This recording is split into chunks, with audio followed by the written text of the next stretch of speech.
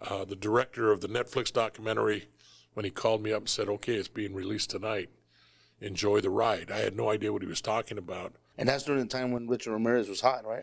Richard Ramirez came about March 17th of 85. Gotcha. About a year after. About a year later. Yeah. So Okay. you were fresh on the homicide side. We've known about that, obviously, because we grew up here, and people that are older than us tell us about those cases. My mom. Even before the documentary, yeah. I just wanted to solve a murder. That's all I wanted to do. I wanted to solve a murder. Bob Morneau taught advanced criminal investigation pertaining to sex crimes. And this was a sexual deviant. Nobody in criminal history had ever been documented at the things that I was alleging. And as it turns out, the things that he did.